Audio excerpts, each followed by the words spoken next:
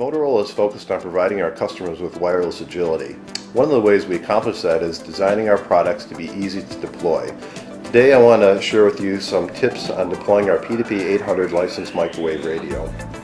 One of the important things to pay attention to as you're inventorying and prepping your equipment is making sure that your ODUs are matched as a set.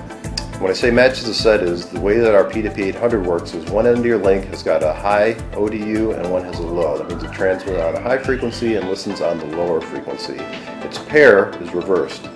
The way that you identify that is you take the ODU and just under the handle there's a barcode label.